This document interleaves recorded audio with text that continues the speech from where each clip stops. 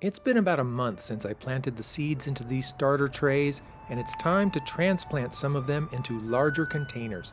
This is the pea plant, and it's starting to grow its true leaves. Those are the leaves that appear when they become an adult, and it's also starting to show the roots coming out the holes at the bottom. That's a clue that it's time to move them to a larger pot. So I'm carefully taking out this plug, that's called a plug, and you can see the roots are all bound up.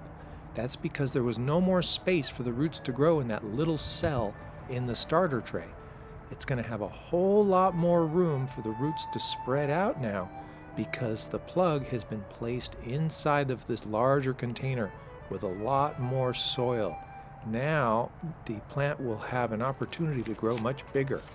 I'm going to also take out these other two plugs and put them in. Even though they grew a lot less, you can see that the roots are still growing inside of that plug. And I put it into the hole and carefully cover it with dirt. Look at the root structure on that plug. You can really see the roots spreading out. And they're trying to spread out in order to grab more water. So there we go, 3 peas. Now come the radishes.